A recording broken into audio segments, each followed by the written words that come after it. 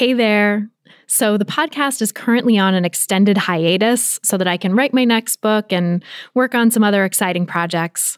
But while we're away, I hope you'll enjoy this fan favorite episode from the archives. If you want brand new content to help you make peace with food and heal from diet culture, come sign up for my free weekly newsletter at christyharrison.com/newsletter, where I answer a weekly listener question.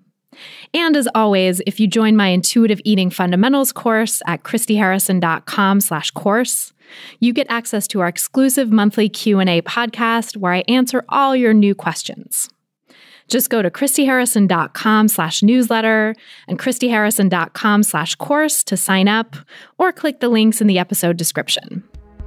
Welcome to Food Psych, a podcast about intuitive eating, health at every size, body liberation, and taking down diet culture.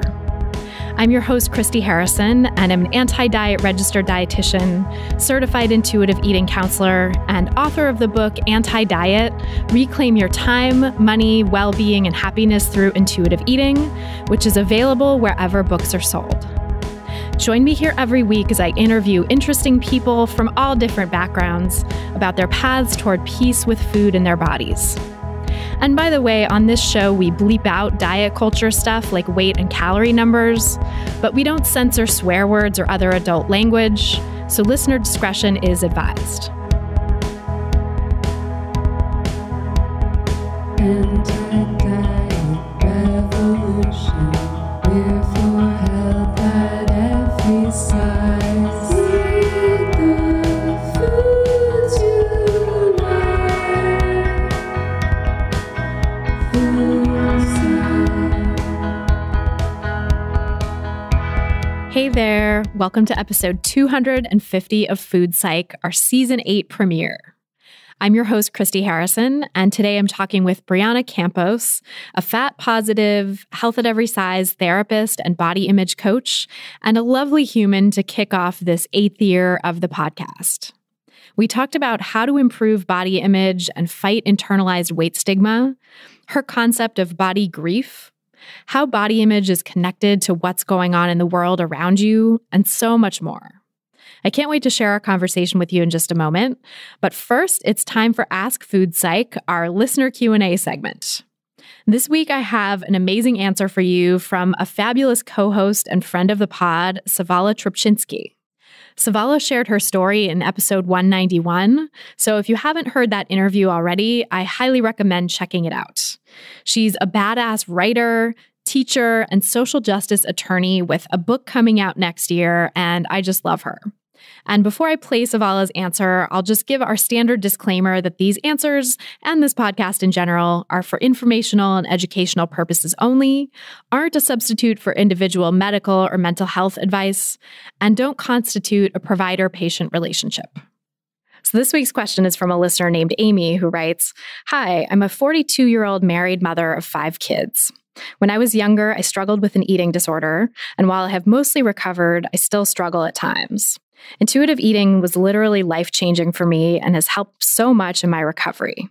However, I'm confused about how to implement some of the strategies with a large family. I know that for my own recovery, a big part of rejecting diet culture was making certain trigger foods always available, so those foods did not bring up feelings of restriction and then subsequent disordered eating behavior. However, I'm noticing that within my own family, when we do have special foods, such as those found during holidays or parties in the house, the entire family seems to have this scarcity mindset and consumes those foods at a higher rate simply because they're thinking, better eat it now before it's gone, which is totally true. With so many people in our household, special foods do not last long at all. I really want to help my children avoid disordered eating, but it is simply not practical, nor within our budget, to keep those more desirable foods always available. Our family is well fed and there's always plenty to eat in the house, but when special occasions arise and we have special foods, I feel like the better eat it now before it's gone / scarcity mindset starts to kick in. What do you suggest? How can I help my family avoid a scarcity mindset with special foods when just by virtue of budgetary limits and the number of people living in our house, those special foods are more scarce? Thank you. So I would love to hear your thoughts on that question, Savala. Well, I love this question. I relate to it and to the listener who wrote it so much. I too am a mom. I only have one kid, not five. So, we're in different boats in that way. But I too am a mom and have a background of, the listener says, an eating disorder in her case. I always say disordered eating in mine because I never had a diagnosis, even though the whole concept of how these things are diagnosed can be problematic. Since I never had one, I just say I had a disordered eating background.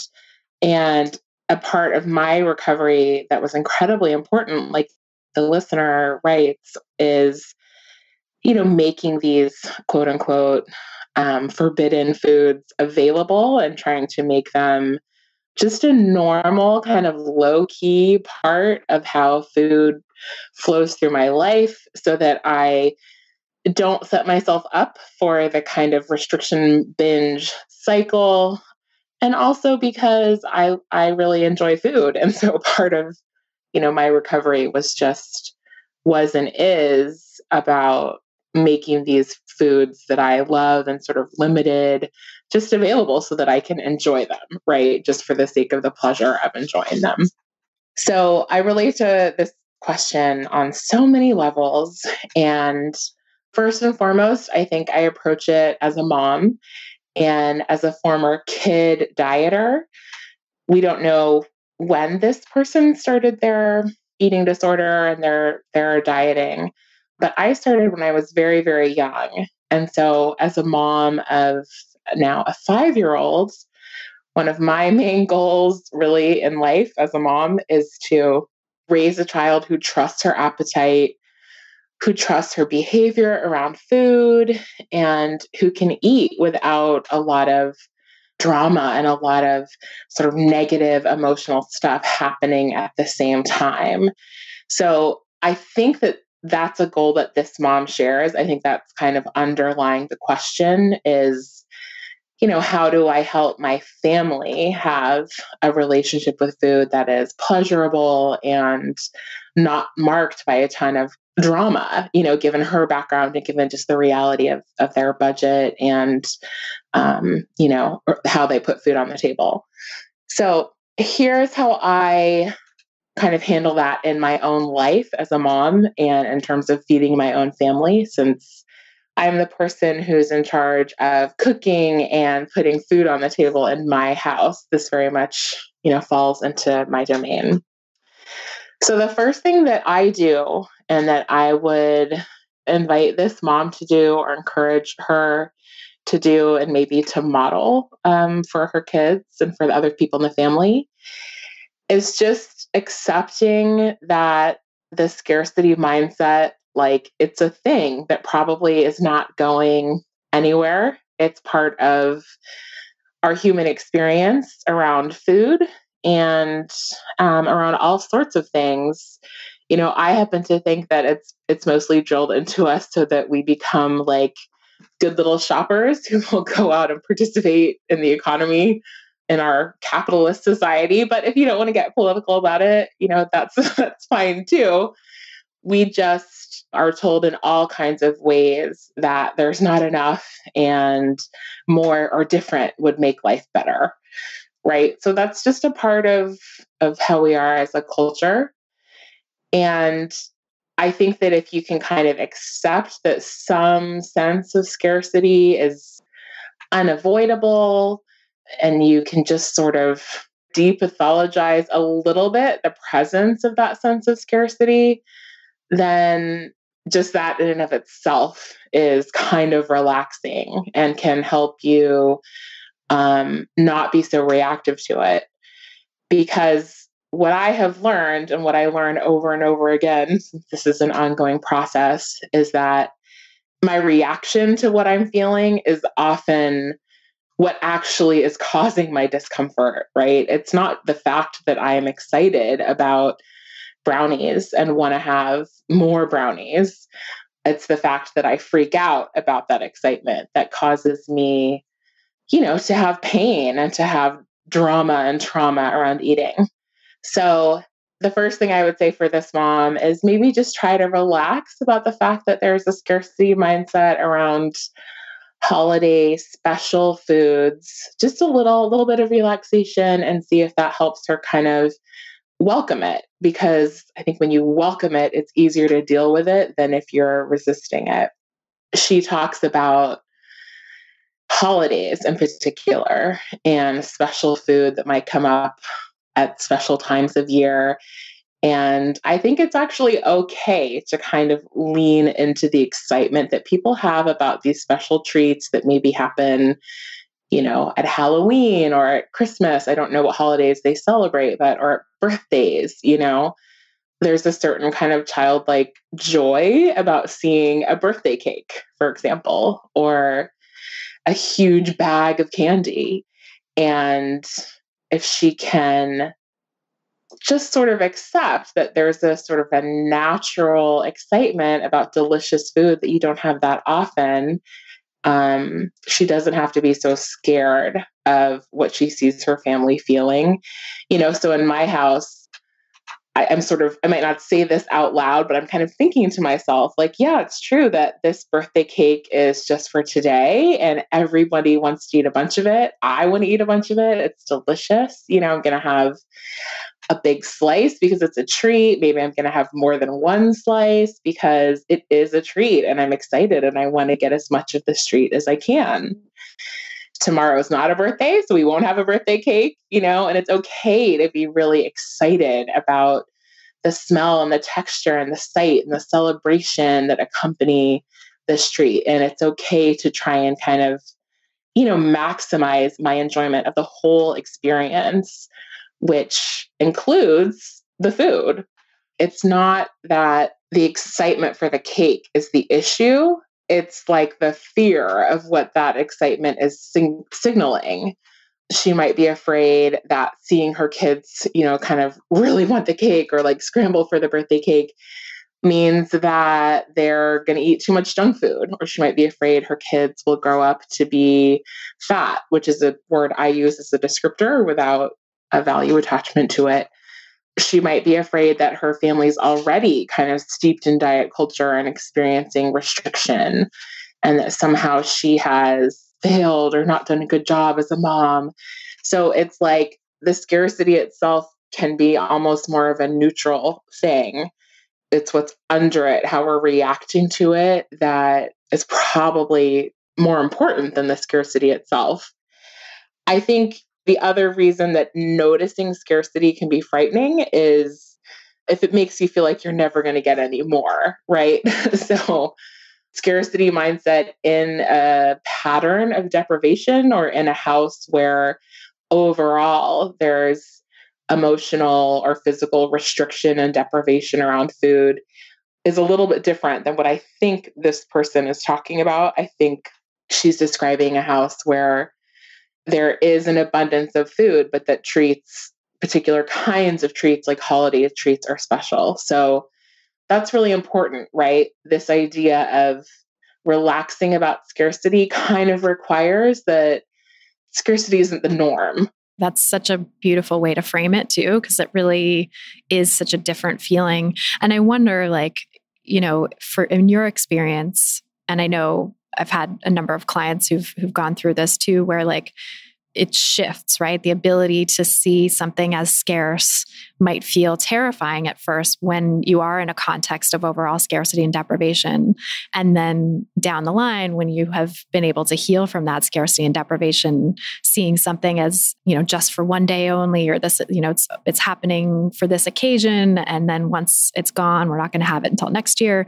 That doesn't carry that same sort of negative emotional charge. It actually it can be more fun, can be more exciting, and holds that special quality without feeling like it's just more deprivation, more of the same.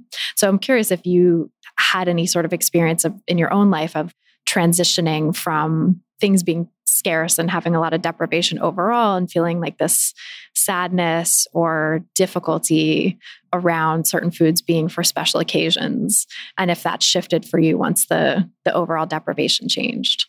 Yeah, it definitely did. I mean, it ebbs and flows. When I have these kind of conversations, I always have to say, I'm not cured, I'm just practicing a more liberated way of being in my body and being with my body and with food.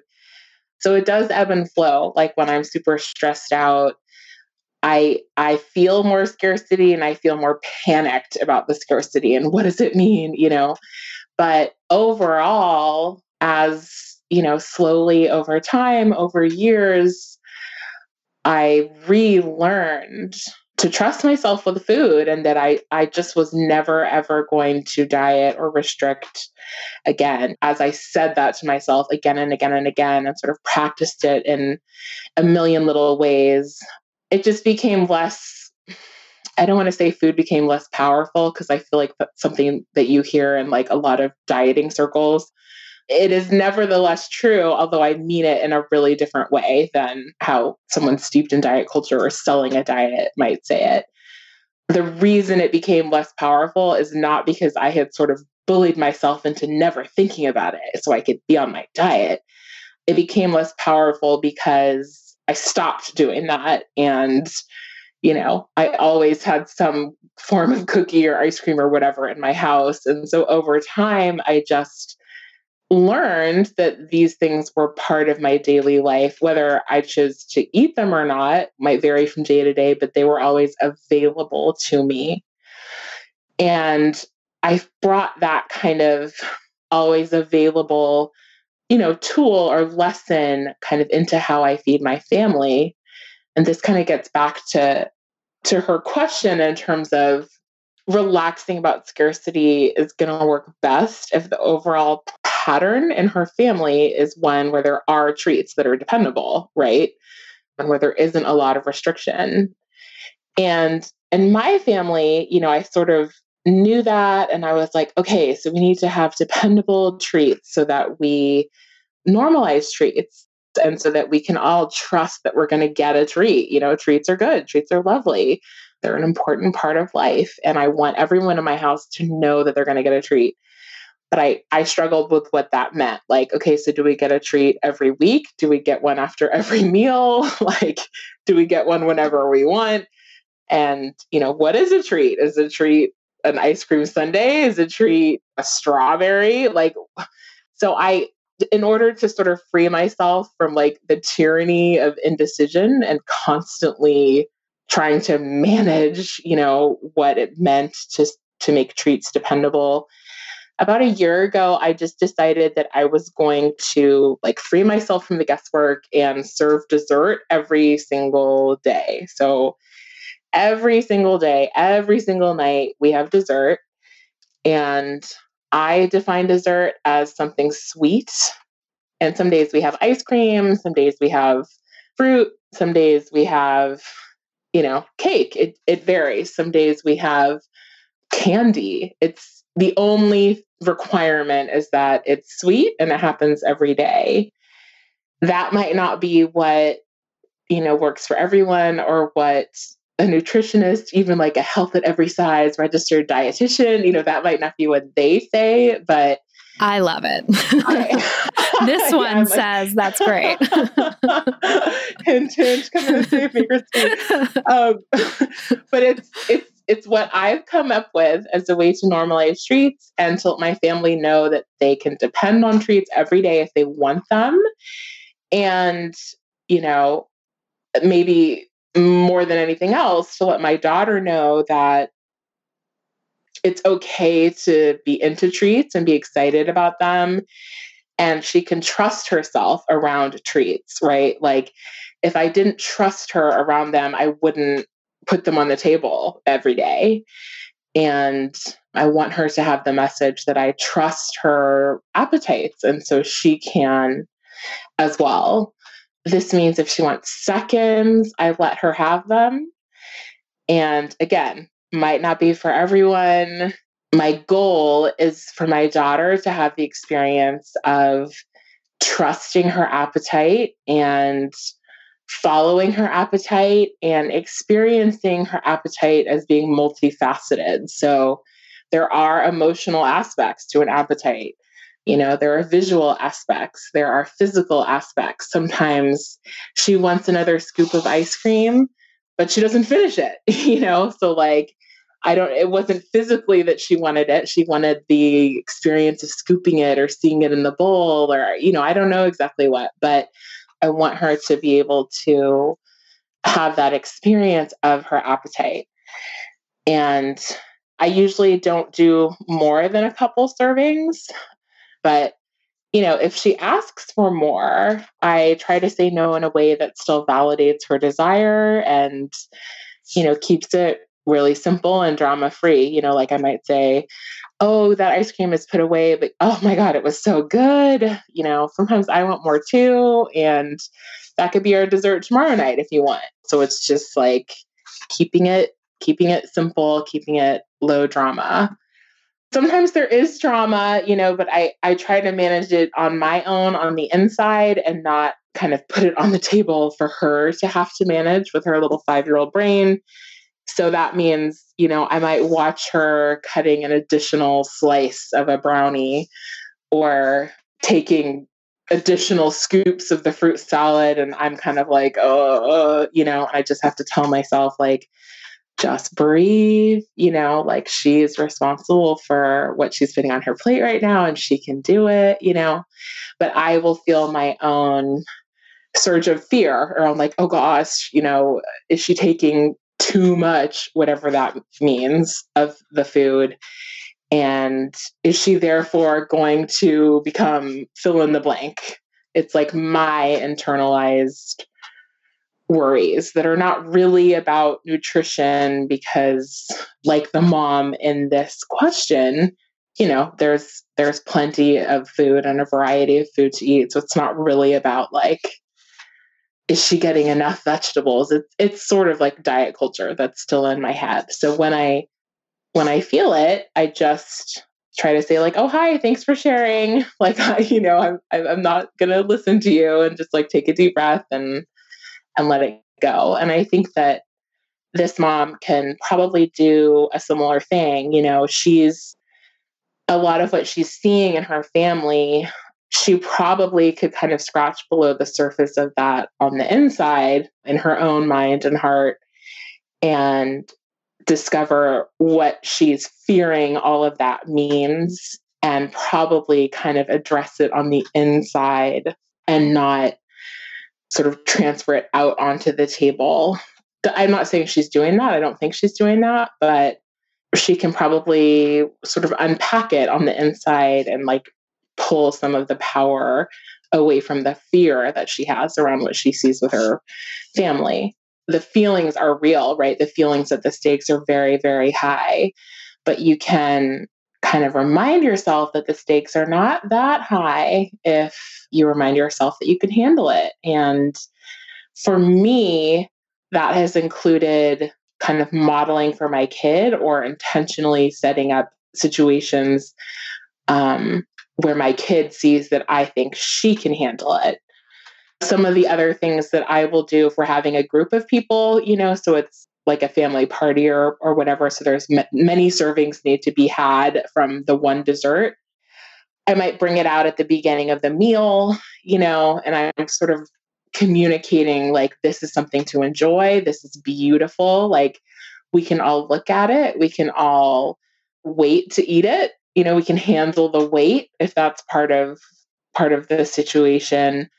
Sometimes I will leave the dessert on the table and then leave the room, which maybe sounds incredibly minor, but again, my goal is to communicate to my kid that I trust her around food and she can trust herself. So if when I come back in the room, she's getting an additional serving, that's fine. It's no big deal.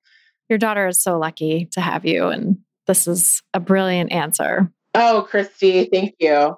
I wanted to just touch really briefly on the idea of abundance and regular treats and the fact that this listener said that it's not within their family budget to have regular treats, because I do not want it to seem like I am calling for her to somehow find a way to put dessert on the table every night. If that's not in her budget, it's not in her budget. I do think part of why I define dessert as something sweet is so it doesn't have to be extravagant, and I can sort of use whatever's in the house that has a sweet flavor to accomplish this practice.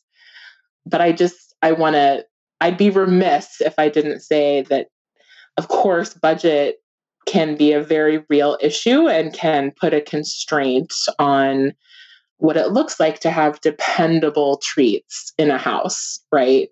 So I just want to acknowledge that the money thing is real. And I think that you can still find your footing and find your freedom in this as a mom who's putting food on the table without having to spend a lot of money or, frankly, time in the kitchen, like coming up with dessert.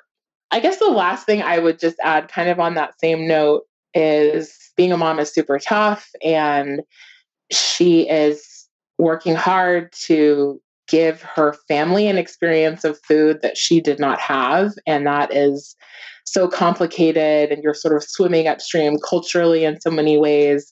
So I just want to acknowledge that, she's doing something that is truly a labor of love, and that I hope she's not holding herself to a standard of perfection. If there's anything that I've learned, although I do have to relearn it, over the course of my several years since I stopped dieting, it's that recovery is about practice, and it's about the overall pattern of my thoughts and my actions. And it's okay to have a thought or an action here or there, sometimes frequently, depending on how stressed I am, that don't totally align with my diet culture dropout values. It's not about batting 1,000. It's about sort of the long view and practicing what I want for myself and my family, not always getting it exactly right. No such thing as perfection, just doing the best we can. Yeah, exactly. Thank you so much, Savala, for this amazing, insightful, thoughtful answer. I really appreciate it. And can you tell people where they can find you and learn more about you and your work online? Absolutely. And thank you, Christy. It's always a pleasure to chat with you and hang out with you, and to just be a part of the amazing work you're doing in the world. And if folks want to see more about my work, they can go to my website, which is savalat.com, or they can find me on Instagram at not quite Beyonce, as in I'm almost, but not quite Beyonce. I love it. You so are. It's amazing. To me, you're better than Beyonce, because you're someone I know and love in real life. And Beyonce is, a faraway dream. So indeed. Well, right back at you, my friend. Right back at you. Thank you. So thanks again to Savala Trepczynski for that awesome answer. And thanks so much to Amy for asking the question. To submit your own question for a chance to have it answered on an upcoming episode, either by me or by one of my occasional Ask Food Psych co-hosts, you can go to christyharrison.com/questions and enter your question there. That's christyharrison.com/questions. And then if you want to ask me any question you want and have me answer it much more quickly than I can here, you can come join my online course, Intuitive Eating Fundamentals. The course has a monthly Q&A podcast that I do just for course participants, where you get to ask your own questions and have me answer them individually, and you get to listen to hundreds of answers I've given to other participants already, so that you can work through all the nuances and sticking points of intuitive eating and really start to put it into practice in your own life. The course also has 13 modules of audio and written content teaching you the principles of intuitive eating, plus a private community forum just for course participants, so that you can connect with other people who are on this path and have daily support from me and my team, as well as everyone else in the course. One of those great folks is a participant named Grace, who finished the course not too long ago and had this to say about it. She said, "I feel more self-love and worth than I have in a long time because of this course. I've been able to practice the intuitive eating fundamentals I just didn't feel confident or have the skills to do prior to this course, despite all the reading I had done. Thank you, thank you, thank you from the bottom of my heart for the gift of this course. I now feel confident in my ability to continue my intuitive eating journey." If you're ready to break free from diet culture and reclaim the life it stole from you, you can learn more and sign up for the course at christyharrison.com/course. That's christyharrison.com/course. This episode of Food Psych is brought to you by ThredUp. The seasons are changing, and so now is probably a good time to take inventory on your closet. For all of those styles and pieces that you realize you're missing, turn to ThredUp, where you'll find a vast selection of styles and sizes, including plus sizes, plus low prices and convenience. You can also sell nice stuff you don't wear anymore to make room for new pieces, which is really great. And I just did that with ThredUp, and I made like $60 in store credit. And that goes a long way when the prices on the site are so low. Get the styles you love at a fraction of the price. You'll look and feel good with ThredUp. And for Food Psych listeners, here's an exclusive offer just for you. Get an extra 30% off your first order at thredup.com/foodpsych. That's THREDUP.com/FOODPSYCH for 30% off your first order. thredup.com/foodpsych for an extra 30% off today. Terms apply. And now, without any further ado, let's go to my conversation with Brianna Campos. So tell me about your relationship with food growing up.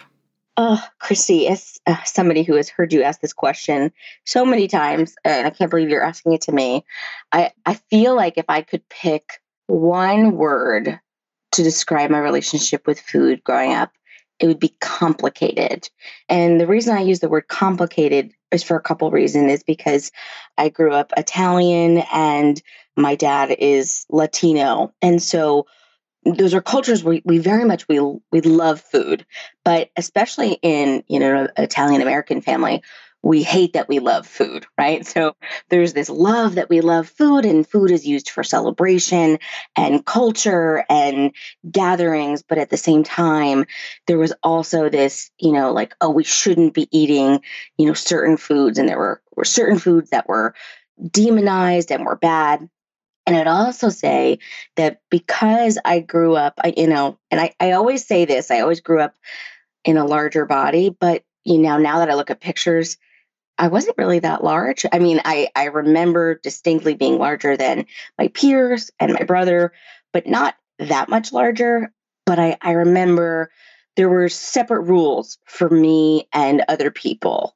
So for example, and then I always put this disclaimer in whenever I talk about my parents, I believe that they did the best they can with the resources they had available to them. And like, I'll remember if I saw somebody eating, a dessert, and I'd be like, oh, that looks good. Can I have some? I would get asked, well, do you want that because I'm eating it or because you're hungry? And I would be like, I don't know. or if I wanted seconds. And I remember there were specifically different rules for my brother, who quote unquote was a growing boy. So he could go back for seconds or third. But if I would go back for seconds, it would be like, well, why don't you have a piece of fruit? Or are you really hungry? And so my relationship with food was pretty complicated because I loved food, but I also was afraid to love food because I was taught to question, my hunger, and like there were separate rules because I believed starting at a really young age because of my body size. God, that's so painful.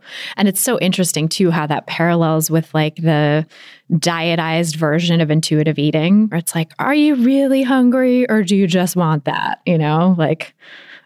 What a recipe to take you away from true intuitive eating. Right. And I mean, again, I really do believe that, my family did the best that they could, but I know that there was a fear because, there are people in my family in larger bodies that, of course, it came down to the only reason I possibly could be in a larger body would be because I'm eating too much, so growing up, I did a lot of these like diet programs and a lot of these like overeaters groups and emotional eater groups. And I remember I would sit there and be like, I don't resonate with any of this. Like, I never felt like I would never like hid food or, closet ate food. Like I would see, I won't say who, but someone in my family who would stress eat. And I never resonated with that. Yet my plate was being monitored and my plate was being portioned. And so I remember feeling shame. And so one of the, the first examples that I'll talk about correlating like the shame with my food, with my body, was going to the doctors. I was 8 years old. And I remember I can't remember if I was naked, like, because it was a physical, but I remember feeling naked. So not that it matters, but I remember feeling naked. And the doctor, she had a very strong accent, and she just, said to me, "You're too fat. Like, this is where you're supposed to be. And then this is all the way where you are."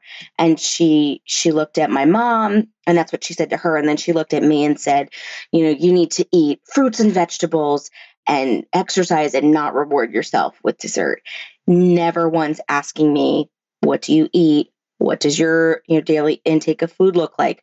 She didn't know I was on the soccer team and the dance team and a theater team. Like, she didn't realize that movement was a big part of my life. And so that was like one of the first moments where I realized that my body was bad and food made my body bad. God, that is so upsetting.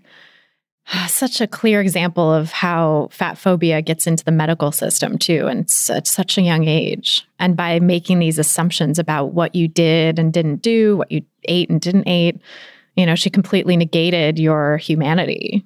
Absolutely. And I remember the first time, like, I told that story, and I was so like distant from it. And now I think about 8-year-olds. I work with 8-year-olds, and I could cry thinking about, oh my God, you were 8 years old when that happened. Like, and the way I would relate it to people is like, what are 8-year-olds into? Let's see. I mean, what grade are you in when you're 8? You're like, what, second grade? And I think I was probably into like Pokemon, and because I wanted to keep up with my brother, and I liked Barbies, and I liked, hanging out with my friends, and I liked music. I had no concept of my body until I was brought attention to it, and was brought attention that I had somehow had control over it. And I'll never forget that night when I came home from the doctors. I remember being in my bathtub and just being in my body. And I'll never forget this. I remember praying that God would do two things. I prayed that he would make me thin and that he would clean my room. And he did not do those two. But I remember just being so sad that I was like, man, I want to show her that I can do this. And being somebody who's a people pleaser, it started this really tumultuous journey of trying to prove to my doctors and to the world that I can do this. Yeah, of course. I can imagine. Like, it's an authority figure. You're a kid. It's, when you're 8 years old, my God. Yeah. Like that magical thinking of praying to God to clean your room, I feel like just shows kind of the vulnerable stage you're at, actually, at that age, And so that must have really been, such a painful start to your journey and your relationship with food. How did it unfold from there? What did you end up doing with that information or that sort of feeling like you should be changing your body? Yeah. So after that was probably the first time that I went on like a formalized diet per se. And it probably wasn't until I was about, I don't know, like 12 years old that I started to realize there's we had a different set of rules for when we were dieting to when we were not. So whenever I was dieting, a member of my family would do it with me. And then when we'd stop dieting, we would stop together. And like when I was dieting, like we would, obviously eat like a lot of vegetables, or there would be a lot of this and there would be less of this. And then when we go off the diet, it would be like, we can, whatever, we're not going to, eat these other foods. And like, as I think about it too, I would say my mom did a really good job. Like when she would make dinner, there was always a variety of different foods. Right. So there was a normalization for me of foods. And as I'm thinking about it, I was far less picky than my brother was. My brother, when it came to food, like he didn't like certain foods to touch. He didn't like vegetables, and he was in a thin body. And so his health was never questioned in the same way mine was. And I actually, as an adult, I still like vegetables. And so as I got older, I realized, it's so interesting that, when I'm dieting, I eat plain celery. And when I'm not dieting, I don't do that. And so I did a lot. Any diet you can think of, I have done, like every single diet. And I forgot, somebody said to me, well, maybe you're not doing it long enough. No, bullshit. I have done every diet to the best of my ability. My mom's favorite story to tell about me is when I was 4 years old, I wanted to learn how to tie my shoes because I was in like a group of kids who could already tie their shoes. So I was like, I'm going to learn how to tie my shoes. And I just sat there and I just did it until I could tie them. And I would say that is the same tenacity and energy that I put towards dieting. When I did it 100%. And I would do it and there would be this pride that I would have. And I thrived on the compliments from people about my willpower, right? And my hard work and my dedication. And they'd be like, wow, I could never do that. I can't believe you're doing. And I lived for those moments. Or when people would compliment my body and be like, yes, it's working. And then I'd get to a point where I would plateau and I would be so frustrated. I'd be like, why am I even doing this if it's not working? And that basically describes my entire life while dieting. And each time I would diet, the plateau would be like, I would push past so let's say it was a month, then it would be 3 months, 6 months, whatever. Each time I dieted, I would plateau longer and I would be like, no, I'm going to hold out. And then eventually I'd break and I'd be like, fuck this, not doing this anymore.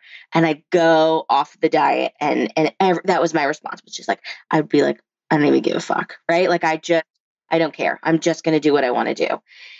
And then the cycle would repeat when I saw a picture of myself or when I would want to do an activity that I feel like my body was preventing me from doing, or, whatever the case may be, that I would get into this okay, well, I'm going to diet and it's really going to work this time.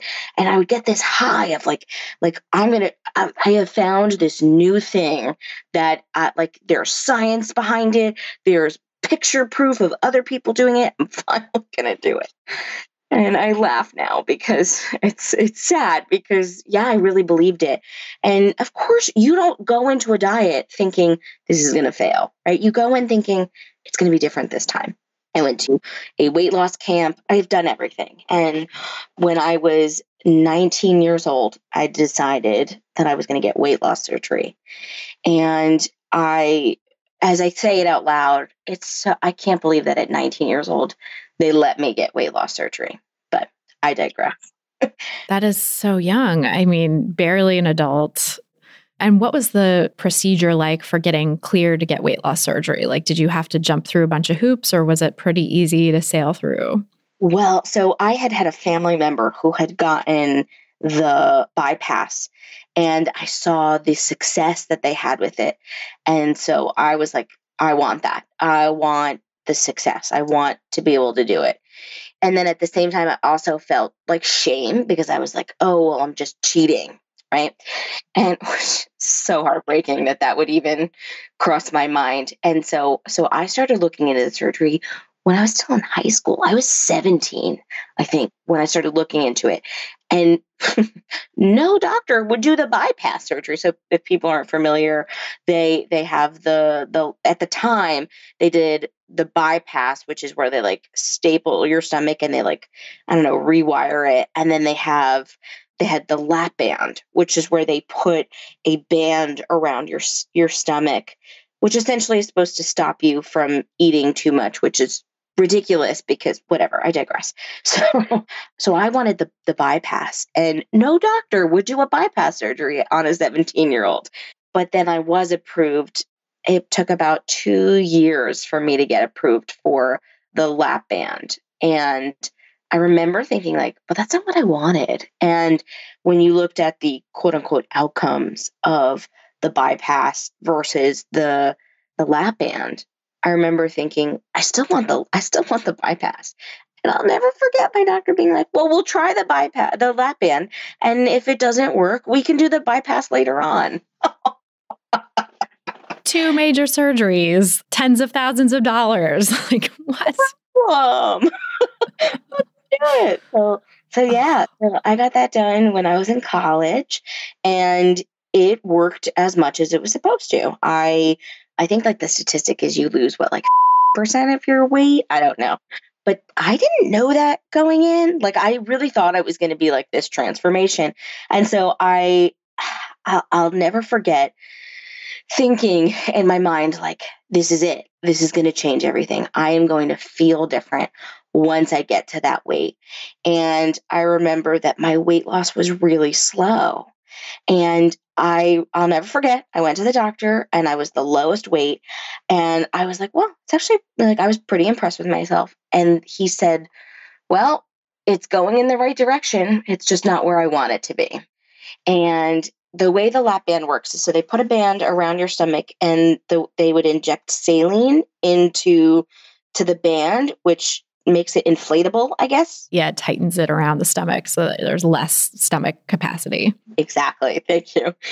So he filled it up so much that I couldn't even drink water. So I would take a sip of water, and if you imagine, like, like a Brita filter where the water just kind of like drips down, that's what my life was like for about a week. And anytime I tried to eat, I was in severe pain. And I'm away at college, and I remember calling my mom and being like, I don't know what to do. And she was like, you need to call the doctor and you need to go back. So I had to go back in for an emergency. Like, I had to go to the hospital, and they had to like take out the saline, and he took all the saline out. And he's like, well, I guess I put too much in. He's like, so I emptied it. You're going to come back next week and we're going to refill it. I never went back because it was such a traumatic experience. And for anybody that's had weight loss surgery, even though I never felt like I resonated with being a quote unquote emotional eater or an overeater. I mean, obviously under restriction I did, but when your food, like when you're like, wow, this is what I want to eat, and then you are limited, like you cannot eat, it is the most, I can't even, like, a humiliating experience ever. And it's frustrating because you're like, I know this is what my body's supposed to do and I can't do it. It's so frustrating. It's so frustrating. And so, I really found myself when I was in college, and I really attribute, the fact that I never developed an eating disorder, partly because I think I had, safe attachments growing up, also not having the predisposition. But when I look at eating disorder criteria, I like that perfectionist tendency, the desire to be thin, like all of that was there. So I still struggle with the fact that I never developed an eating disorder, but I had things in my life that gave me purpose and value outside of my body. And my body was just like this thing over here that I just didn't connect to. I was like, I'm just not going to deal with that. I'm not going to touch it. I'm not going to connect to it. And then it would just kind of sneak its way in, but I was still able to have friends. I was still able to, be active on my campus, and it didn't control my life. It was just sort of like a rock in my shoe. And so then this thing would like sneak in and be like, oh yeah, you're also fat, and this is going to stop you from being successful in your future, or this is going to stop you from getting a boyfriend. So from there, okay, so I'm ready to graduate college. And this is the first time I'll be sharing this publicly on a podcast like this. So in 2012, my older brother died. He passed away from a drug overdose. I'm sorry. Thank you. So it'll be 8 years. This is being recorded in May, so it'll be 8 years this month. And I remember feeling like nothing else mattered. Like, I remember thinking about all of the things that I've done in my life, and I'm like, I spent so much time focusing on things that I couldn't change, right? And it's like when I look back at my relationship with my brother, it's like the only thing I would change is that I would tell him I love him more, that I'm here for him. And it really started to get me to question of like, I'm spending so much time and energy over here trying to control this thing. And it's like, I don't want to spend my life doing this. I don't want to spend my life being obsessed with my body. Now, at the same time, then I found wellness culture, and I was like, see, but it's not a diet. this is for health. And I learned to say all the right things. I learned the lingo. Like, I'm not trying to lose weight for aesthetics. I want to lose weight because it'll make me healthy. And so I remember being in therapy because I decided to go for my master's in mental health, and we were required to go for a program. And my therapist said to me, well, what does health mean for you? And I said something along the lines of like, well, I just want to not feel out of control of food, or something like that, or like want to be in control of food. I want to eat vegetables and I want to exercise. And so she said to me, so then you're already healthy. And I was like, no. Bazinga. Right? I was like, no, I also need to be thin. And it was the first time anybody had ever questioned my thought or my thinking patterns of, you are equating thinness to health. You think that in order to be healthy, you need to be thin. And I couldn't give her an adequate reason why. I'm like, that's just known information. Mm-hmm. It's just fact. I know I'm going all over the place, but I promise we're getting there. So in my graduate program, I always say I found eating disorders on accident. And because I had an aunt who was an office manager at a well-known eating disorder recovery center. And they were like, hey, we need someone to do an internship. And I was like, cool, I'll do an internship. And it was there that I started to realize this cognitive dissonance of, wow, the things that I did in my surgery, like weight loss surgery body, is considered an eating disorder in somebody in a smaller body, right? So restricting your food, not being able to eat, being obsessed with your body. Like, it was celebrated in my body, but it was looked at as a bad thing in someone in a smaller body. And so there was these cognitive dissonance, which for those who aren't familiar with that term, as cognitive dissonance is when your beliefs and your thoughts don't match up. And I would tell girls, like, you can eat this food, it's okay. And meanwhile, I'm cutting it out because I'm following this wellness lifestyle plan. I was actively doing a wellness diet while I was at the eating disorder center. Nobody ever told me like, oh, you can't work here. It was like, okay, well, we just won't have you run meals. Or if you're going to run meals, you can't eat that way. Anyway, so I moved from that center. I went to 3 different locations, and I had worked a lot on my body image. My body image still grieved me. Like, it still was something that I'm like, I just don't see how I'm ever going to feel confident, like, especially if the world sees this as something that I need to do better on. And the last location that I was at was like one of my last days. The dietitian there was like, Brie, I really think you would like this podcast. And would you know, it was Food Psych by Christy Harrison. Aww. And when I heard your podcast, I say it was like a light switch. Like, all of the pieces just kind of clicked together.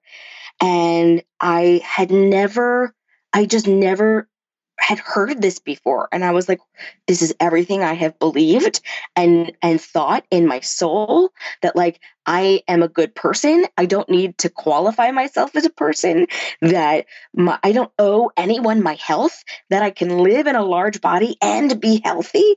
And yeah, so hearing your podcast was a game changer for me. Oh my God. I love that so much. I love that the podcast was so helpful to you in that moment. And it's so interesting too to me that like you spent all this time working at an eating disorder treatment center, not really getting exposed to the ideas of health at every size, right? It was only in this last day of like, oh, by the way, check out this podcast that came onto your radar. Yeah. And now as somebody who has, who works with people in eating disorder recovery, I don't think you can do eating disorder recovery without health at every size. I don't understand how it's not like a mainstream of like there should be lessons and classes and, like it's just kind of crazy to me that it's not mainstream in recovery work. Yeah, it needs to be fully integrated into every form of treatment. I feel like and some treatment centers are starting to get that, I think, but it's not as mainstream as I would have expected it to be, given all of the science on health at every size that gets presented at eating disorder conferences every year. Like that's where I was first introduced to it, was eating disorder conferences. Well, first introduced was actually through a friend who's a journalist and had just happened to be really into health at every size. But professionally, the first time I was really introduced to it as a dietitian was these conferences. And it was like, I came away from eating disorder conferences and trainings feeling like, okay, health at every size is best practices for treating eating disorders.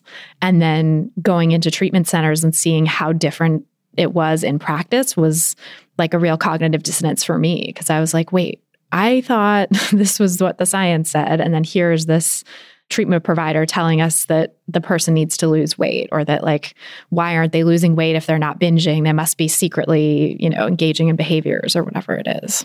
Which was basically my whole life, right? Is I would tell doctors, I don't binge eat and this is my body size. And it wasn't until I was later in life where they found some understandable medical reasons why my body might be larger, but also like, who cares?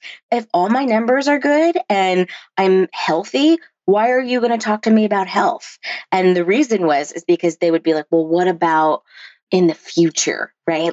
And I still have this white coat syndrome where if a doctor tells me something, I'm like, I don't even know what to say back. Like if, nobody says it on the internet, I'm like, I can defend this, but a doctor says it and I'm like, I don't know what to tell you. I'm sorry. I don't know. I mean, yeah, it's real trauma, right? The trauma of being subjected to medical oppression, to fat phobia at the hands of doctors. And doctors are these authority figures that are so revered in our society. Meanwhile, they're just people. They're just people with their own biases and, really have no education in nutrition, no education in weight science, or very little. There's, they have the received wisdom that they've absorbed throughout their training, but they don't really ever get like true education in this stuff. And even the people who specialize, who go on to do continuing education in all of it, don't really get the full picture, I think. They're basing a lot of their treatments and stuff on correlational evidence, not on, they think it's causation. They think it's larger body size causing these poor health outcomes, but they're not looking at all the confounding factors that go into that, like weight stigma and weight cycling and disordered eating and poverty and racism and other experiences of oppression. Like all of that stuff has so much more to do with health outcomes than what you eat and how you move your body. Absolutely. Absolutely. And with the fact that you even said body trauma, right? So if we believe that the body keeps the score, right? That our body holds on to trauma, that the first painful memory I had with my weight and going to the doctors was 8. And then I carried that till being an adult, that sometimes I still get anxious going to the doctor, because the first time and then many times after that, when I've gone to the doctor. And so like, I didn't know until hearing about health at every size that I could tell people, I don't want to be weighed. That was such a liberating, I was like, what? And so I found your podcast and I was working with a dietitian and I was like, I don't want to go to my doctor's appointment because I'm afraid they're going to weigh me. And she's like, I'll call them. And I was like, you can do that. She's like, yep, I'll call them and they're not going to weigh you. And so she said basically to them, unless it's medically necessary, please don't weigh her. It's been over 2 years. They haven't weighed me, meaning it hasn't been medically necessary to weigh me. Because it almost never is, right? There's really I can count on one hand the situations in which it might be medically necessary to weigh someone. Anesthesia, yep. Chronic kidney disease, or, congestive heart failure, or something where you might be retaining fluids and that could be a problem. Maybe pregnancy, but also there's ways to not weigh people in pregnancy if they so choose.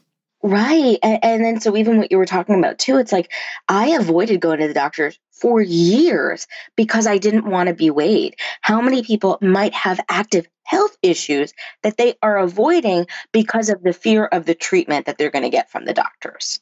And that is so well documented too in the research, right? That people delay care, larger bodied people delay care because they are traumatized from past experiences of weight stigma at the doctor's office, and therefore, don't end up getting care until diseases are more progressed, until their conditions are worse when they finally do come in the door. And, that leads to oftentimes poorer prognoses because they could have gotten intervention earlier. And then, of course, that poor prognosis gets blamed on the weight instead of being blamed on the weight stigma that caused it in the first place. Absolutely.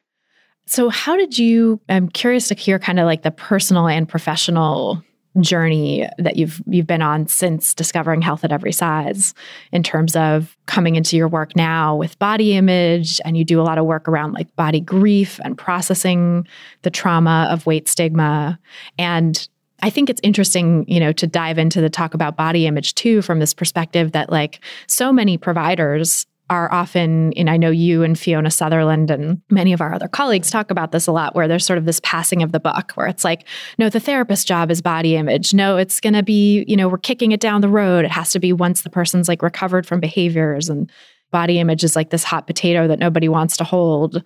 And sometimes even in my work, like when I've thought of body image, I get this sort of blank feeling like, what even is it? It becomes this very like stoner thoughts sometimes, like, what does body image even mean, And I think it's very like, even just the term I think is kind of opaque to a lot of people. And I love how you break it down and just make it so much more easy to understand and like relevant. So maybe we can start by just kind of defining what body image is and why you think it's so important to do this work concurrently with other recovery work. Yeah, absolutely. So, I mean, even my own body image work started before I knew health at every size. And I remember being in the recovery center. I was the intern and I was a per diem. So I ran all the groups. And I remember sitting in a body image group and the material sucked. Like it was garbage. It was like, oh, if you don't like your body, say 3 nice things about it. And I'm thinking to myself, as a provider, I'm like, I wouldn't do this. Like, this is horrible. And I remember sitting in a group and one of the women said to me, she was like, Bri, you need to give me something tangible. Because if you want to sell me on this body image stuff, like this crap ain't gonna fly. And she was right. I was like, this is horrible. So it forced me to do my own research and to come up with my own stuff for body image. And so even then I, touted myself as like a body image guru, which, fun fact, almost became my Instagram page. I'm glad I didn't go with that. Oh gosh, guru, such a cringy title. I know. Oh my gosh. And so I had done a lot of research on body image, and I remember being in the eating disorder center and would talk to my supervisor about it. And the line that was touted was, body image is the last step in recovery. And that was just a line that we would say, right? Like, okay, we're going to just focus on weight restoration and food. Body image will come later. And that is an utter lie. Like, if you are not actively working on your body image, you cannot actually, I don't believe, fully recover with your relationship with food because of how intertwined they are. So the definition that I use, I believe, is from Netta, that body image is the way that we see ourselves in our mind, or when we picture ourselves, or when we see ourselves in pictures. It's the way we view our body. Very generic definition. But what I think people kind of conflate is this idea of body satisfaction and body image. Body image is how we see ourselves in our mind or in a picture, whereas body satisfaction is how we feel in our bodies, right? Is like, am I satisfied with, like, in my body? And more times than not, people say no, right? I'm not satisfied. And so I use this unempirical scale that I started when I worked in the recovery center of, okay, if -10 is I hate my body, 0 is neutrality, and +10 is I love my body. But just trying to figure out, where do I fall on that scale? And a lot of times, people will say that people have a really hard time saying that they hate their body, which is understandable. But I think neutrality is hard for people too, just being neutral towards your body. And so I even realized in my own journey with that, I was like, wow, like, I don't even feel neutral towards my body. Like, my body causes me a lot of shame. And so with this parallel of learning how to grieve the death of my brother, I have equated grief to the relationship I've had with my body. So when I realized I am probably never going to be the size that I thought I was going to be in my head, I had to grieve that. I had to grieve the loss that came with that, or the loss, the perceived loss that I think came with that. So I had to grieve the way that society would celebrate me. I had to grieve that I was never probably going to be the quote unquote after photo. I had to grieve that I was never going to make certain family members so proud of me because I never achieved that size. You know, when you look at the definition of grief and you break it down, grief means deep sorrow. And sorrow, when you break that definition down, you look it up, it literally means anything that can cause you distress, right? And my body caused me distress. And so I would say in my own journey with body grief and just allowing it to suck, not trying to change it, not trying to fix it, of just being like, this sucks. I actually had to learn how to connect to my body. And that's really hard, especially if you've experienced trauma. And I just want to tout that. Like, if anybody's experienced trauma, connecting to your body can be really hard. But in terms of like a body connection, so, and this is why I say that making peace with food is so intricately connected to your body image. How can you make peace with your body if you can't connect to your hunger and fullness? If you can't listen and have that curious dialogue of, oh, I wonder what my body is trying to tell me. And so for me, intuitive eating was a way that I learned to connect to my body. And I realized how much shame and how many shame gremlins, as Brené Brown puts it, that I had in regards to food in my body. That I'll never forget the first time I ate a food that used to be off limits. And I was like, okay, I'm going to plate it and I'm going to do blah, blah, blah. I'm going to do all my little, disordered things that I didn't realize were still disordered. And then I was like, I'm going to go back for more. And I was like, okay, this is fine. This is a lot. And then I went back for more. And then I went back for more. And the shame, I remember feeling it in my throat, and just, it felt like this burning feeling and connecting to that. And I remember being like, this is not curiosity. This is judgment. But even in that, being like, oh, like I can't even allow myself to experience this overeating experience without judgment. And so I can't figure out what's happening for me. And now what I had realized after that shame storm, as Brené Brown calls it, which, can we just say, I cannot wait for the day where she is health at every size. Like, oh, I know. It has to happen, because we cannot have conversations about body image without talking about shame. Like, it's just not possible. I know. I feel like she's like so close and yet so far away. So close, so close. It's going to happen. I believe it. Speak it into existence. So after that first shame storm, I looked back and I was like, you know what? I overate in that experience because I probably didn't eat enough earlier in the day. And I was like, man, if I could just get here without the shame storm, this would be expedited so quickly. And so it was through a long process of challenging the shame storms, going through those moments. And I did it alone. Like, I did it. I had my therapist, and I would have these body image exposures and things that like I would challenge myself with. And I was like, man, I wish there was a position or something or someone who could help expedite this process for me. Enter Bree. That I never want anyone to feel alone on this journey. And so this is why now I do body image coaching, because I feel like, right, so you use this example of the hot potato, and I feel like a lot of people don't want to touch body image because they probably haven't done it themselves. And it is uncomfortable. And this is why I use the word grief, because I when you think about when somebody dies, and you're just like, I don't even have words. Like, I don't even know what to say. And this is awkward and uncomfortable, but I want to be there for them. That's how I show up for people with body image. Is I might not have the words. I'm not the expert in your body. I can't fix you. All I can do is show up for you. Yeah. And having someone show up for you in that way, in this culture that makes body image such a shameful thing, and makes having poor body image this thing that's supposedly fixed by weight loss advice, and like showing up for them and not doing that, not giving that advice, but just sitting in the grief and sitting with it is so powerful. And it's such a different experience than most people get in our culture. Well, and I think that, it's like we want to fix it. When people feel uncomfortable, we want to fix the discomfort. But what I have found in my own experience, not just with body grief, but in real grief, the most helpful thing is just to sit in the discomfort. Don't fix it. Just be here with me.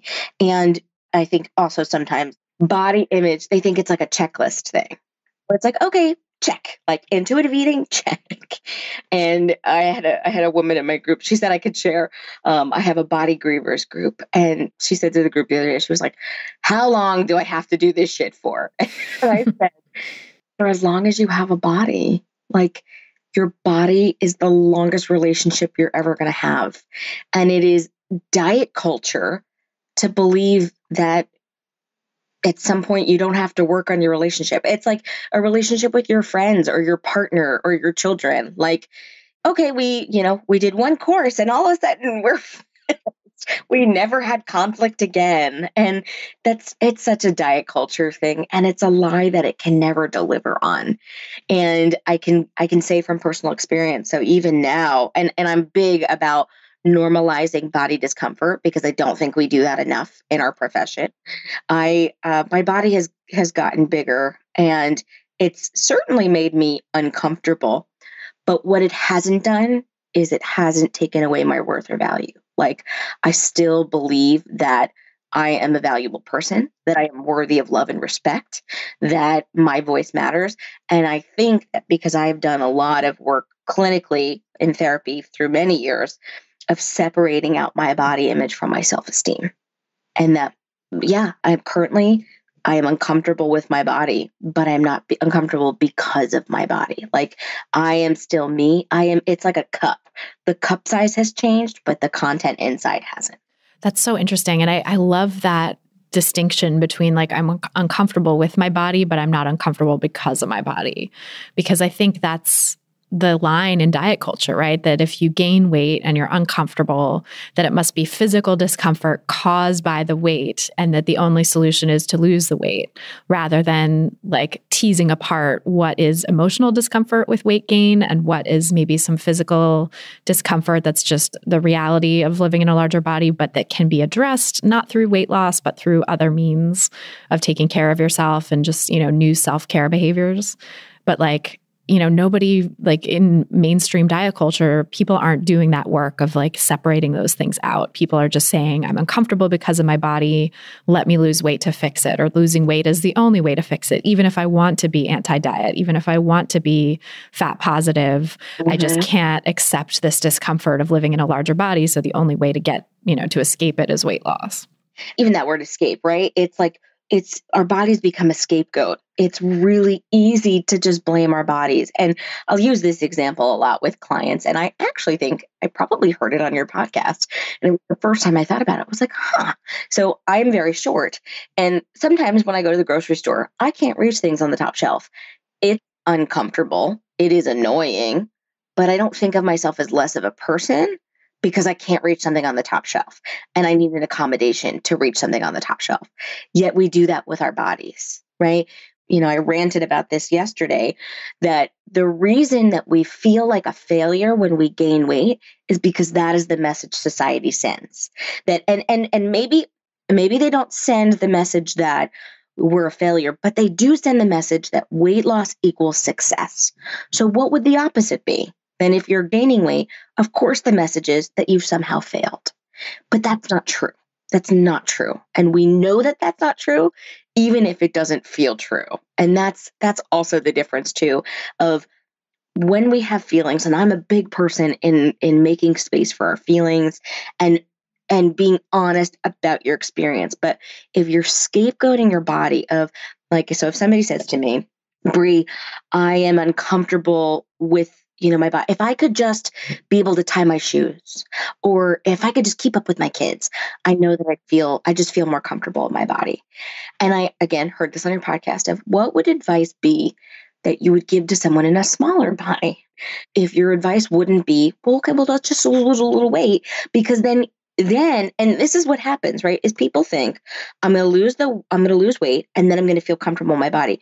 No, what's going to happen is then you're going to find other things that you want to fix. right? And then again, we go back to the body. But here's the other thing is then you live in constant fear of, oh no, what happens when my body changes? And that's not body love. And I also want to say too, not everybody's journey is going to be body love, right? And I think body positivity has been really, I don't know. Co-opted. Yeah, right? Like it's not just about like, woohoo, like I love my body. Like love, your definition of love changes when you realize that it's not conditional. Could you imagine saying to your husband, I will love you when you do all of the things that I want you to do? Like I just even imagine, like you would never say that. Never. It would be horrible. It would, but that's not love, right? Like that. What is that? That's control. And I think that that's another thing is people are searching for control. They feel, if we try to access those core beliefs, right? People feel out of control. And what happens when we try to get control, right?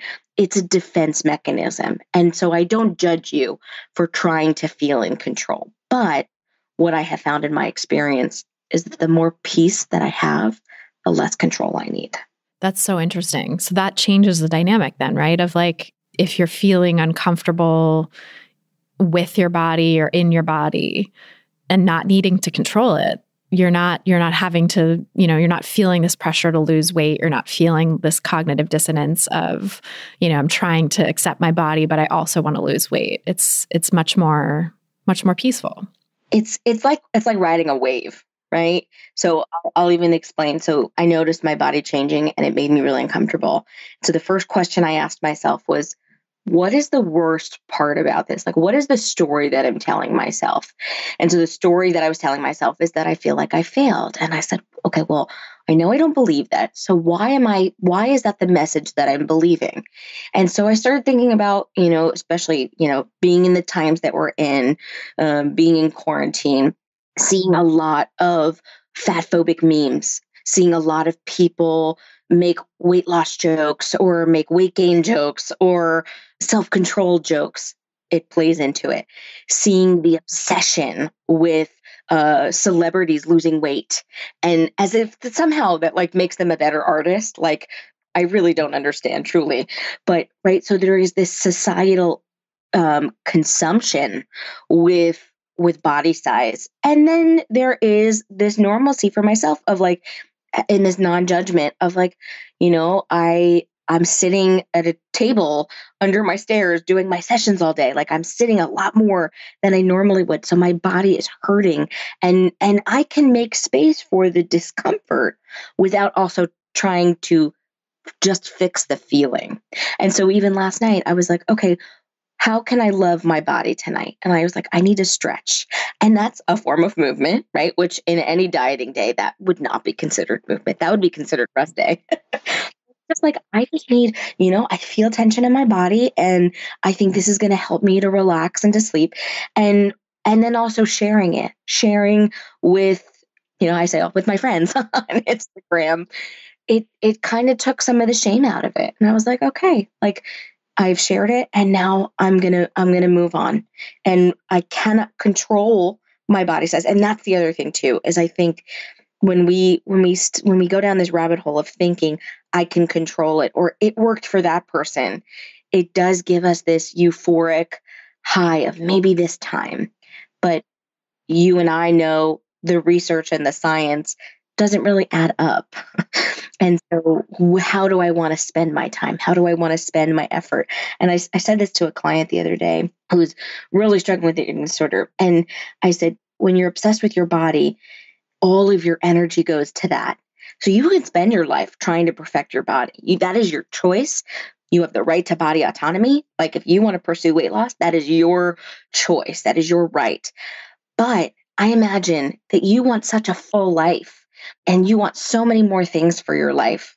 And there isn't enough room in the cup for you to be obsessed with your body and have a big, full life. And I think that the fear comes, and I know this was my fear, was that what if I'm not accepted because of my body? Like, what I'm going to get found out Like, people are going to look at me and be like, you have no right to talk about body image because you're in a large body. And now that I'm here, I can tell you that it's the opposite, that because I'm in a large body, people are like, you get it. Wow, I feel seen. And that to me, it's so meaningful. That's amazing. I mean, there's so much in what you just said too. I think that's so important to dive into all this, because one thing that's really struck me in contemplating body image from a much more health at every size, fat positive, anti-diet perspective is that what typically gets sold as body image work in like mainstream eating disorder treatment is not even scratching the surface. And that what it really is about, and I think you've said this, I've heard you say this in talks you've given, is like that body image work has a lot to do with internalized fat phobia, right? And that it's about unearthing that internalized weight stigma. And that's a key part of body image work that gets left out. And, you know, for you as someone in a large body and who is doing this work, and like all of us, has the sort of unfolding journey of your body image through time and your relationship with your body in this global pandemic, and taking in all the stuff that's coming in from outside that is really triggering to a lot of people. Right. You know, you're going to have that ebb and flow, and some of those fat phobic thoughts may be coming back up. But the way that you've learned to work with them, I think, is really helpful, and that other people can take a lot from too, that you're like, not just, you know, feeling like, oh God, my body's bad, my body's larger, I need to change it, and jumping immediately to like, how can I lose weight? But look, you know, getting underneath it, like, why is my relationship with my body more difficult right now? Why am I feeling more uncomfortable in my body right now? Oh, it's because of all these external inputs that are coming in. And I've felt it too, you know, myself as someone in a smaller body, who's never experienced external fat phobia, but certainly has had my share of internalized fat phobia from this culture.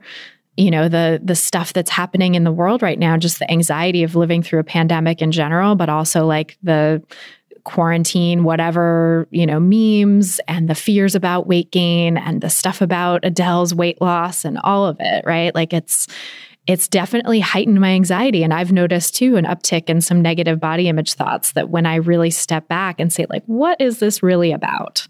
It's not about my body size itself. It's about how I'm feeling about my body based on these influences outside of me, and these inner influences too, of like what's going on in my inner emotional life that is getting projected onto my body, because that's such a default in our culture. Yeah. And I just want to comment too, like, and I know I'd said this to you before, but like, I work with so many professionals who are in a smaller body, and they feel like, I know that I have this internalized fat phobia and I've really worked on it. And then I get like really defensive of people. And I'm like, yeah, like that's awesome. But I know that there's still insecurity of like, can I be talking about this because I'm in a thin body? And what I'm going to say to you is you're never going to make everybody happy, no matter what you do. But I know for me, I had such internalized fat phobia as a large bodied woman that if I did not hear it from someone like you, Christy, who literally has nothing to gain by sharing this message, like I had such internalized fat phobia because I had also heard of you through Jess Baker. And I'd followed her work and I loved Jess. I love her so much. And there was still this like twinge of like, but is she just justifying her body size? Right? That was how deep entrenched in my own fat phobia I was. So that, yeah, I needed someone like you to share this message and to just normalize my experience and be like, yeah. And I'll never forget the first episode I ever listened to on the podcast was Judith Matt's emotional eating. And I remember I was listening at one point thinking like, here they go, they're going to say something. And then it was like a totally different of like emotional eating isn't that? And I was like, oh, I've never heard this before.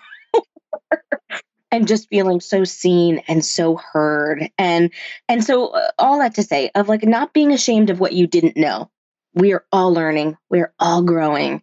But that, yeah. So, I mean, mostly just thank you for the work that you do and the message that you put out there, because it helped me have a bigger life. I so appreciate that. I'm so glad that my message has resonated with you, and the message of health at every size. got to you and helped you do the work that you're doing now. Like it's incredible. And I really came to this work through my own personal journey too, of like having my own experiences of poor body image and internalized fat phobia driving me toward disordered behaviors. Right. And really unfolded so organically. Like I think about when you say like you literally have nothing to gain from this. I'm like, yeah, that is absolutely true. And funnily enough, some of the criticism that I've heard online is like, oh, she's just out to make a buck. She's clearly not trying to justify her body size. So her only other motive could be money.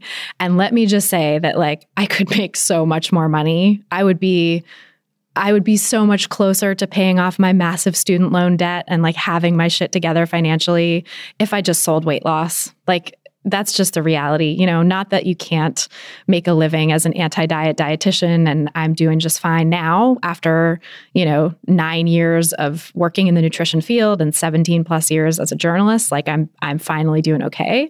But, it's taken a long time to get here, and like it's much more lucrative on the diet culture side. I will say that. So really you have to want to do this work. Like you have to want to do this work as a social justice mission, as a, personal crusade against diet culture in order to like stick with it, because it's harder, and I mean, it's hard for someone in a smaller body who's a dietitian with all this privilege that I have, like the, educational privilege and experience that I bring into it, but also like white privilege and cisgender privilege and all of the stuff that makes my path easier. And so I can't imagine, I can imagine, but I haven't lived it. The obstacles that people in larger bodies doing this work are up against, the obstacles that people in other marginalized identities are up against when they come to do this work. Like it is real. The obstacles are very real. And so, to all of us doing this work, I kind of just want to say thank you. Like, thank you, Bri, for your work in body image and like the work that you're doing to help people heal their relationship with their bodies. And I know that you experience a lot of pushback from the diet culture side in doing this work, and you have to like walk through the fire every day to do your work. And I so appreciate that you're doing that. And to everyone else who's doing it, I so appreciate that work. Well, I appreciate that so much. And I think about where I was in diet culture, and that was so much harder than pushing back against diet culture. Like, it's like once you know, and you're like, yeah, like this it resonated with my soul. I was like, this is it. Like, you got me. I'm here. I'm ready to fight. And at the end of the day, it's like, I know this is right. And I always say our message is not for everybody. Not everybody's going to be aligned with it, and that's their choice. I always tell my clients, if you want to lose weight, you have the right to body autonomy. But at the end of the day, I cannot co-sign that because I know the harmful impacts that come with weight stigma, with fat phobia, and with weight cycling. And so, yeah, my hardest day in being in diet culture is not as hard as the pushback that I get standing up against it. How do you navigate that? Like, what are some ways that you bolster yourself and take care of yourself through that? So for me, I always come back to my why, right? Of why am I doing this? And so, like if I get pushback that like, you're just doing this to justify your body, like, okay, like that's fine. People are entitled to believe what they want to, but I come back to my why of wanting to help the most people in the best possible way, right? And I think about where I was, and even like in my most disordered day, though I never had an eating disorder, I definitely struggled with body dysmorphia.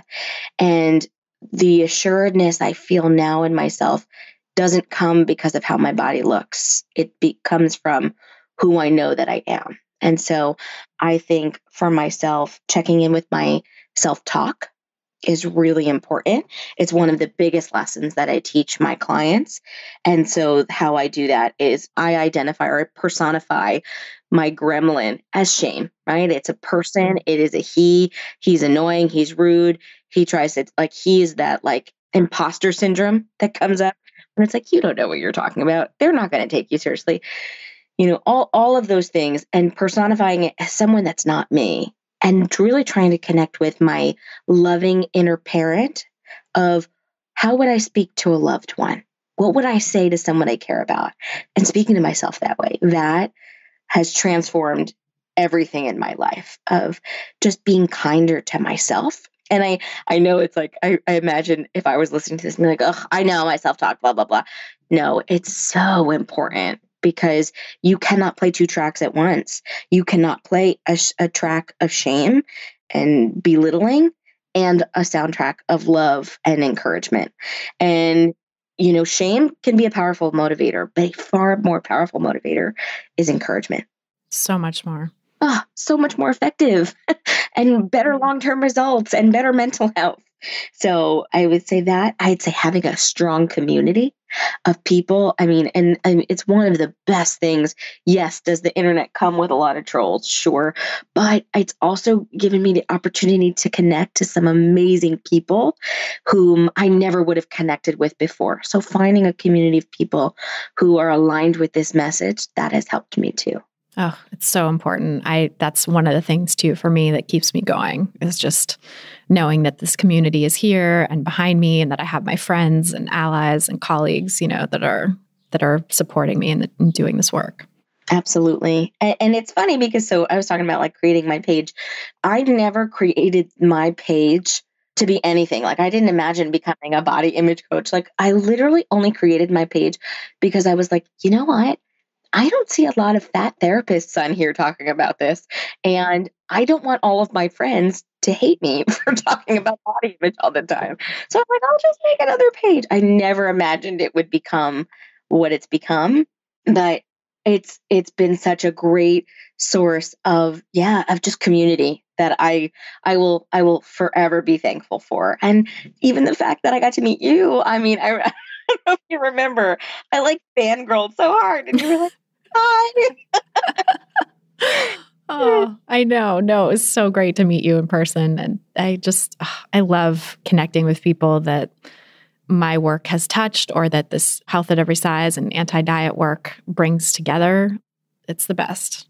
Powerful. Absolutely. It's so powerful. And it makes me so grateful for the internet too, because there are those days certainly when I want to just like chuck my computer out the window and never go online again, but I think that the connections with real people all across the world that are doing this work and that are aligned with this mission, where it's not about making money, it's not about justifying anyone's body size, it's not about, competition or anything like that. It's actually just supporting one another in healing our relationships with our bodies and helping other people heal their relationships with their bodies and with food, and ridding the world of this social injustice that is fat phobia. That is my why. That's what keeps me going. Amen. So powerful. Oh, God, I love it. I could talk with you forever, and we need to do this more offline very soon once we can, see each other in person again. So true. Absolutely. One day. But in the meantime, let us know where people can find you online and learn more about your work.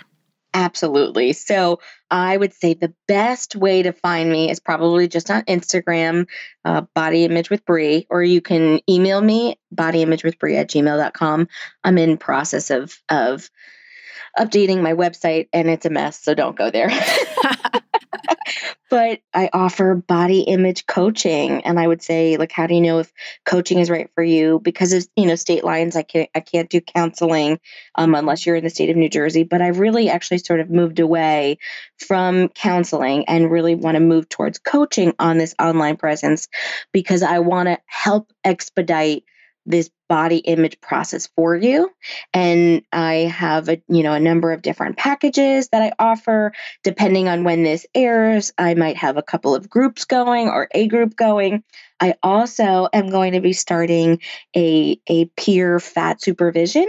And so if you are a professional in the field and you are just feeling like I have, a lot of larger bodied clients and I'm really struggling, I want to offer that support, because I do think that I have that lived experience. And then I also have clinical experience that might be able to help you. So I'll definitely be offering that. And then, I've had the wonderful opportunity of speaking on a number of different podcasts and different workshops. And so, if you come on my page, you'll definitely be able to find all of that there. Oh, I love it. We'll put links to that in the show notes so people can find you. And I definitely encourage everyone to follow your Instagram. It's really helpful and so healing just for anyone who's working through body image issues, which in this culture, we really all are. Thank you so much, Christy. This has been such an honor. Thank you so much. Thank you so much for being here. It's always a pleasure to talk with you. So that's our show. Thanks again so much to Brianna Campos for joining us on this episode, and to Savala Trepczynski for her great answer on Ask Food Psych, and to you for listening. If you've gotten something out of this podcast, please help us reach more people who need to hear the anti-diet message, because who doesn't? By sharing this episode and subscribing to the pod on Apple Podcasts or your favorite podcast platform, whatever that may be. You can see all the places to subscribe and share at christyharrison.com/subscribe. That's christyharrison.com/subscribe. You can also leave us a nice rating and review in your podcast provider of choice, which is another way to help new listeners find us and is always very much appreciated. If you're looking for some practical tips to help you get started on the anti-diet path, grab my free audio guide, 7 Simple Strategies for Finding Peace and Freedom with Food. Just go to christyharrison.com/strategies to get it. That's christyharrison.com/strategies. To get full show notes from this episode, including all the resources we discussed, plus a full transcript, just go to christyharrison.com/250. That's christyharrison.com/250. And to get the transcript, just scroll down to the bottom of the page and enter your email address.